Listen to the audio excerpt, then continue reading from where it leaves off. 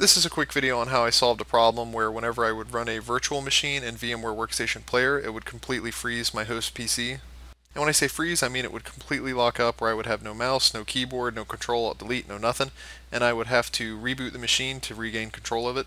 And prior to this problem, I had been able to run VMs on this machine for years with no issues, so it was kind of weird that it just began out of the blue one day.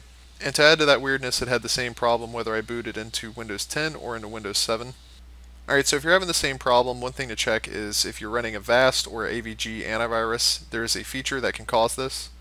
All you have to do to check if this is your issue is just open up the interface for the antivirus. Go to Menu, Settings, Troubleshooting, and this is the checkbox right here for Enable Hardware Assisted Virtualization. All I had to do was uncheck this box and reboot my machine, and my VMs have been able to run stable for several days now.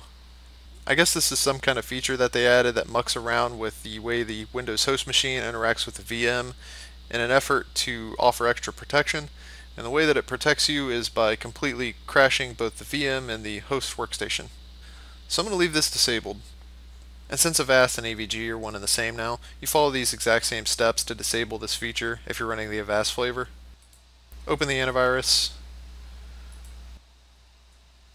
Menu, Settings, Troubleshooting, and uncheck Enable Hardware Assisted Virtualization, and then close the application and reboot the machine. Alright, so that's pretty much all there is for this video. I hope this information was useful if you're having the same problem. Hit the like button if this helped you out, and thanks for watching.